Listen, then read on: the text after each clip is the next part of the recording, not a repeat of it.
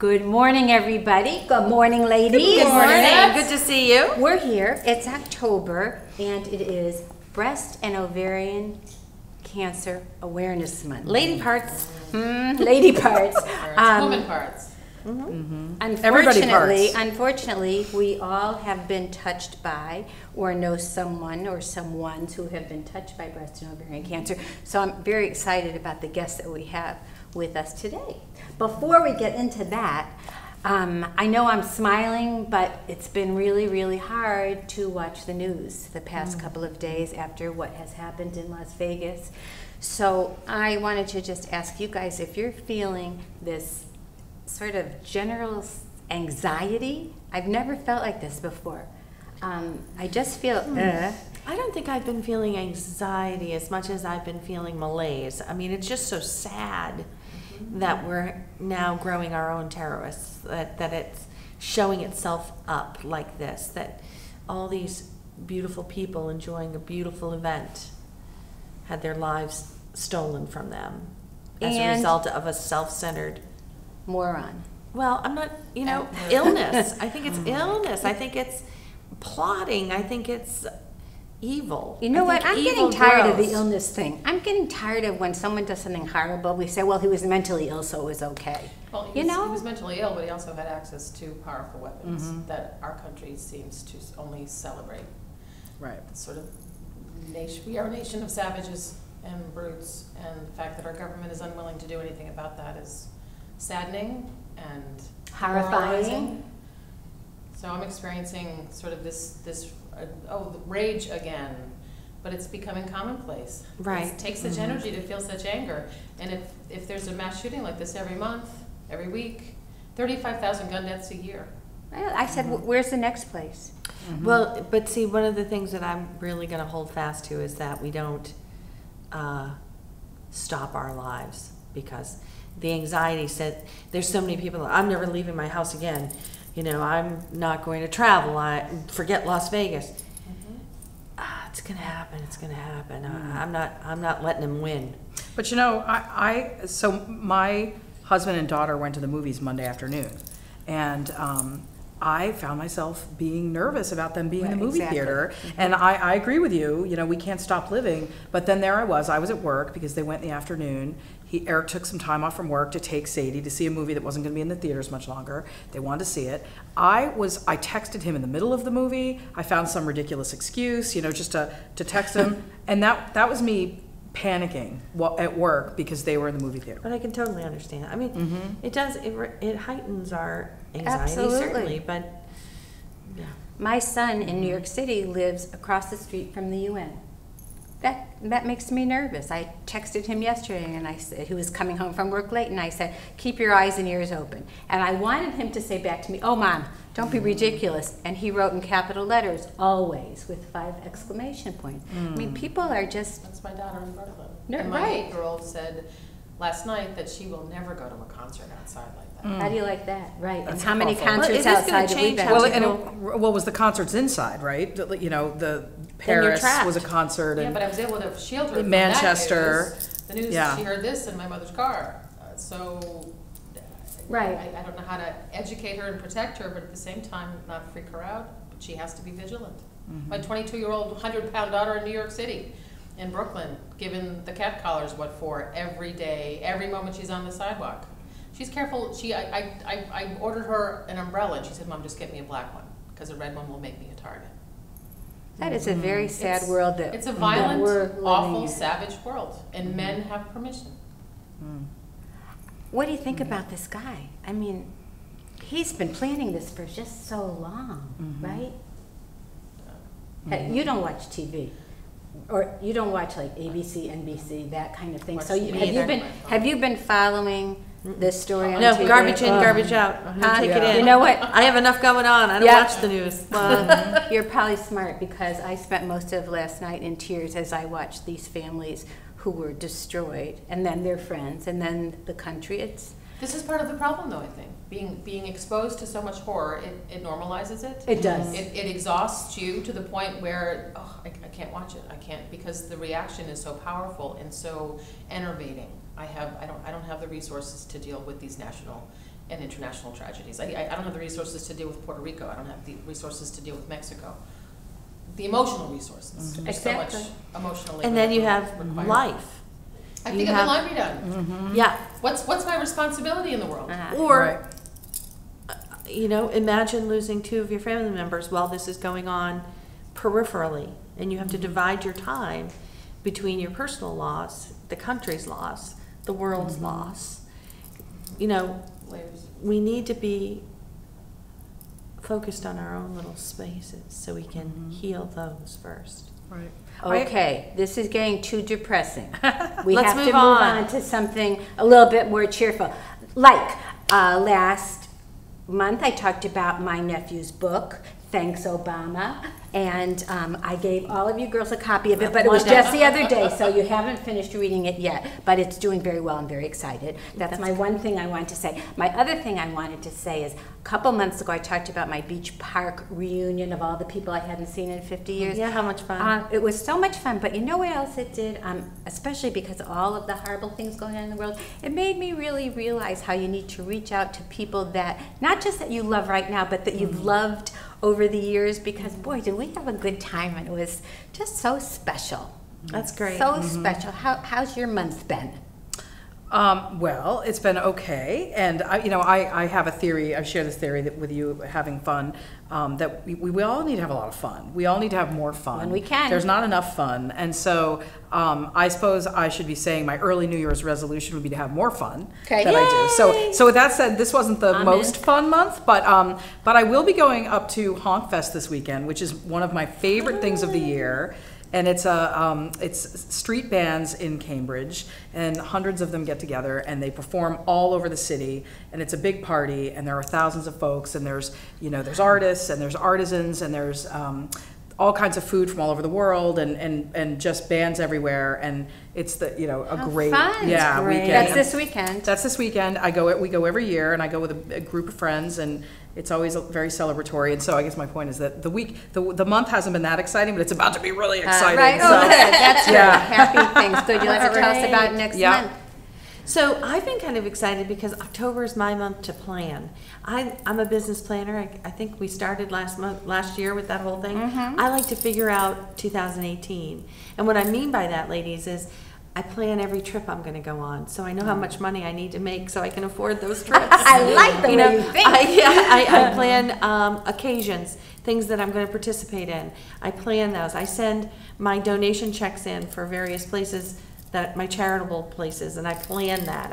I budget for it. I figure it out. So I guess I'd love to invite our listeners, our TV viewers, to start to get a 2018 calendar and start scratching out what they really want to do, because time ticks.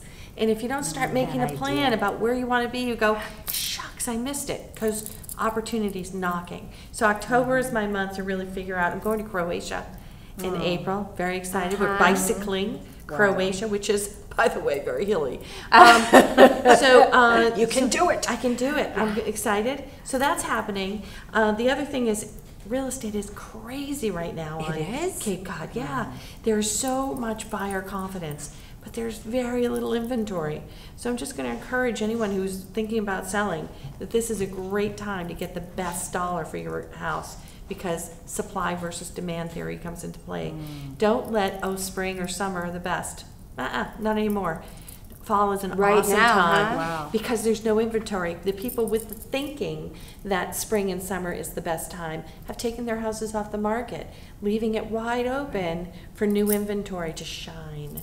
So that's the other thing. And this weekend, I'm going up to Burlington to marry a young man who I helped raise, and it's so exciting. Say that again. Yeah. Say that Okay. again. Say it. I'm going to officiate the wedding of a young man who I helped raise. So true. I'm excited. Yeah, I'm marrying. The importance of grammatical constructions.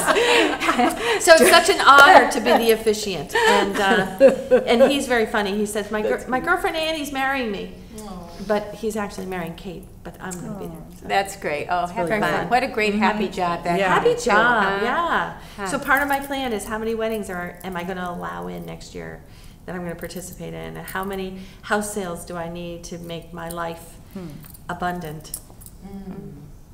We'll get back to that word. Christine, I'm going to save you for a minute because I just want to go for 1 second to the Moonicus Cafe where we have filmed actually a live segment. Oh, wonderful. And you may wonder how the Moonicus Cafe has anything to do with Breast and Ovarian Awareness Month, but unfortunately the owner of Moonicus had passed away of cancer, and another beloved person there also passed away. So we want to think about them, and we want to just keep the Moonicus Cafe going because it's a sure popular place. So we'll be back in 1 minute.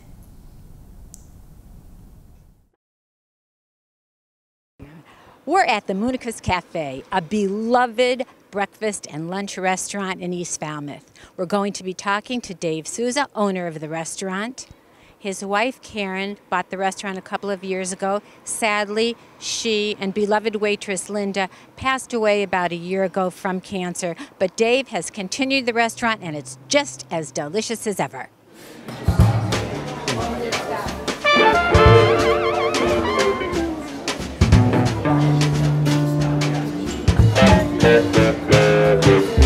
So my name is David Souza, and I am the owner of Moonicus Cafe.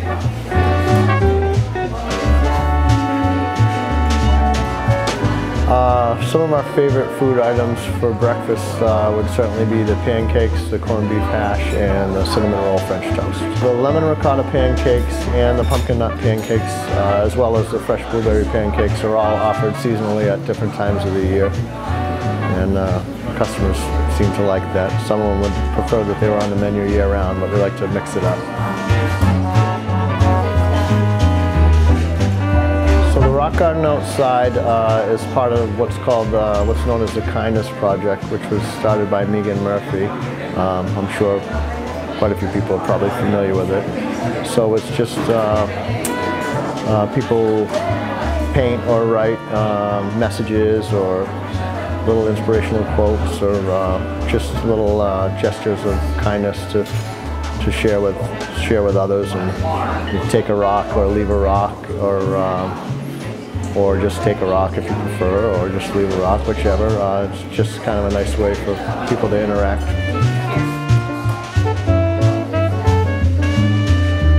Probably one of the most rewarding parts about owning and running the restaurant is that I have the most loyal, friendly, and hardworking staff that anyone could ask for. They really pour their heart and soul into it and care about the customer's happiness. And my customers are, as well, are some of the nicest and friendliest people that I've ever dealt with. So yeah, great staff and great customers is a recipe for success.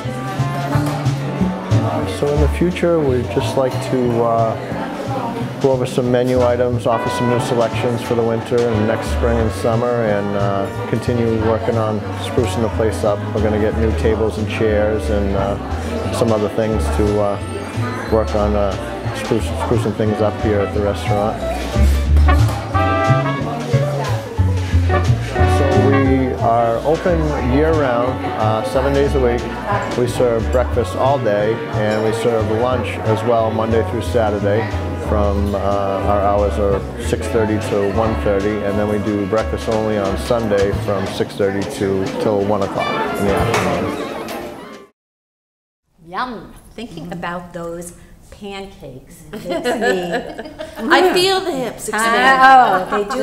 In the summer, they do the lemon ricotta pancakes, which are fabulous. Is there anything better than their butter? Oh, I'm going on a trip in a couple of weeks myself, so I'm trying not to do butter. good luck. And I'm trying not to drink wine, which is working. Christine, Breast and Ovarian Awareness Month touches you. Want to talk about that a little bit? Sure. I was diagnosed with breast cancer in 2001. You were how old? I was 34. I was a single mom of a 6-year-old daughter, newly divorced. It was terrifying. I never should have gotten cancer. There was no history in my family. No. I had a healthy lifestyle. I breastfed my daughter until she was almost 3. There was no marker, no And you were condition. too young to have even had a mammogram. I was. Right? I was. Right. And in fact, when I told my OBGYN about the lump that I'd found, she said, "Oh, you're so young. We could wait 6 months." And I did wait a little while. I waited about 4 months because I felt it right before the holidays. Like, oh, I'll deal with this after Christmas. And I finally had a mammogram in February, and the news was bad. And 2 weeks later, I had a radical mastectomy. And on April 1st in 2001, I started chemotherapy, and then I was lucky enough to get into a clinical trial for Herceptin, which is a smart drug, which was sort of groundbreaking at the time. They halted that trial early because it cut recurrence rates in half. And I was very fortunate to be part of that trial through Dana-Farber, for which I'm participating in a benefit on Saturday night. Yes, you are. That's right. Yes, you it's are. Yes, Laughing for a Cure. Laughing for a Cure. Now, I am very happy to have a very special guest on the show today who has, how shall we say, started Laughing for a Cure and started Dancing for a Cure. Her name is Susan Friedman, and she'll be with us when we get back. Thanks.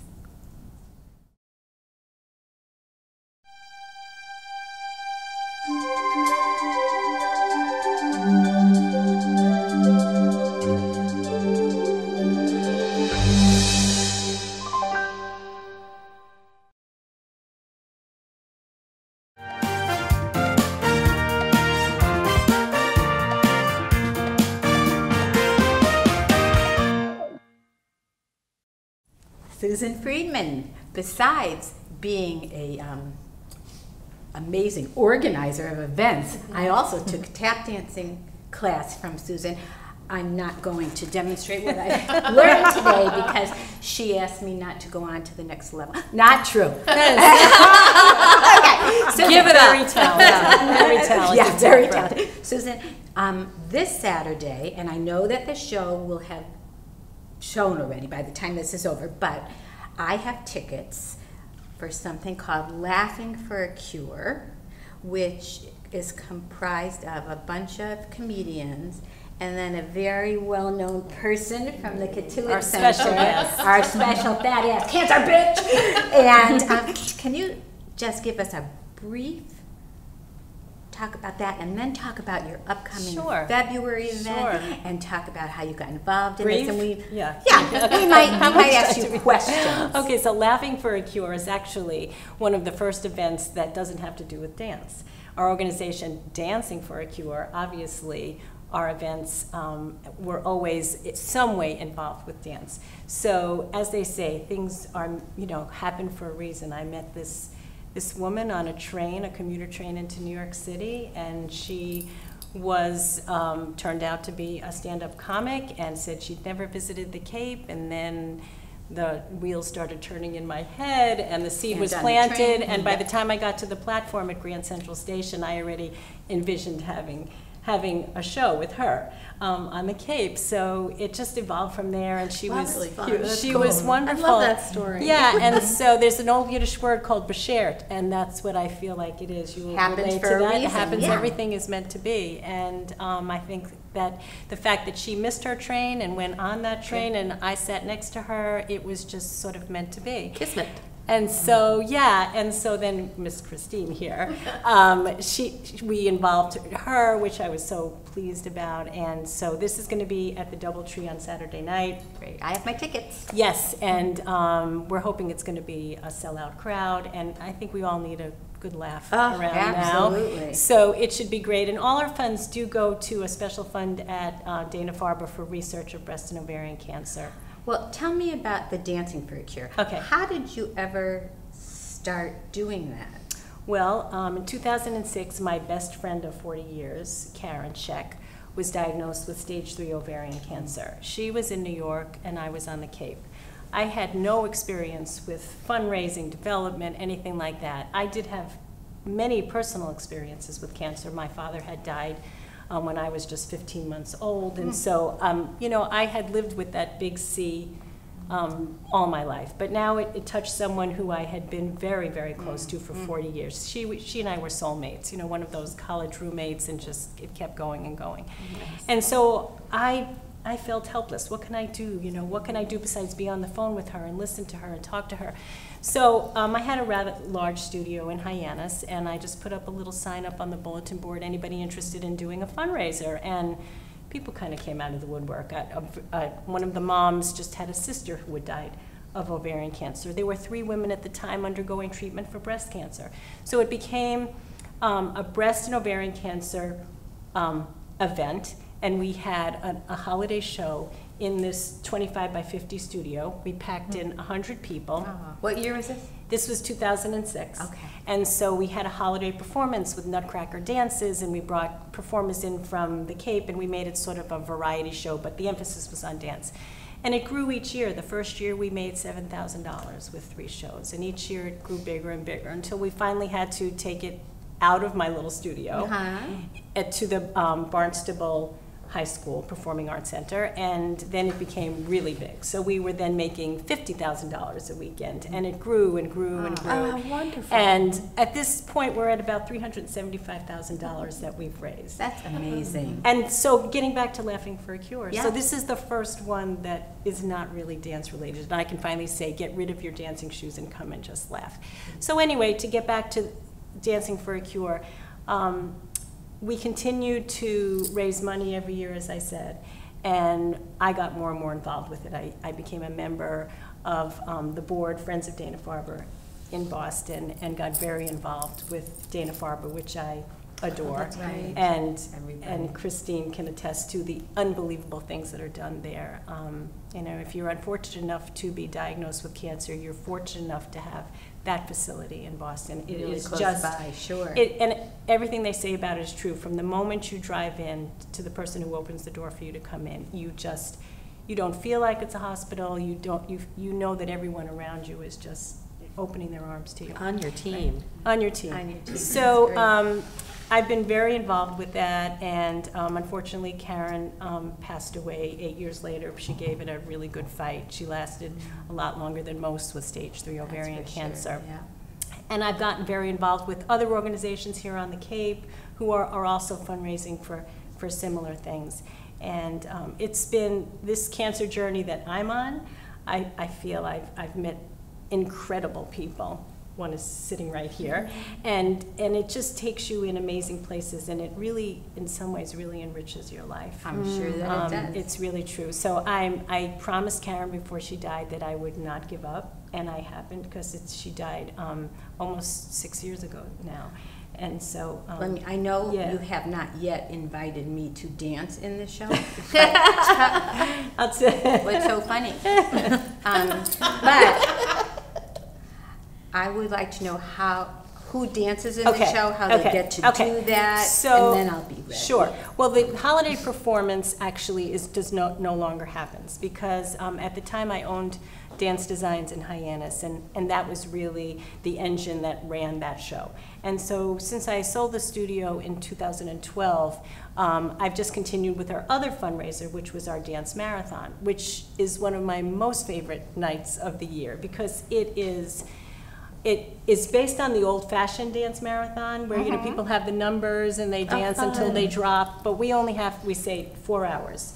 You get a number, you get a prize for different things, and we pull together the community to come. It's at Mashpee High School, and we dance for 4 hours. It also has different performances every 20 minutes. Somebody else is performing, so people get a break. They don't want to dance, and you don't have to dance at the marathon. I want to make that really clear. You don't have to go and dance if you want to be an observer. Why did you look at me? Well, I'm looking at everybody. No, but I don't want to scare people off and think that they have to dance for 4 hours. They don't. Okay. Most people do. The music is fabulous. We have a great DJ who devotes his time for 4 hours, and all different genres of music. And I know when I was talking about the Moonkiss Cafe to you the other day, Yes. you told me there was a connection with that and the dancing. There is.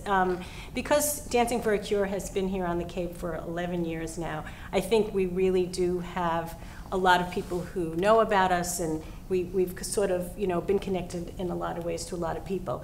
Linda Ball was one of the people who had been connected to the marathon. She was ill. I think it was her third time that she was undergoing treatment for cancer.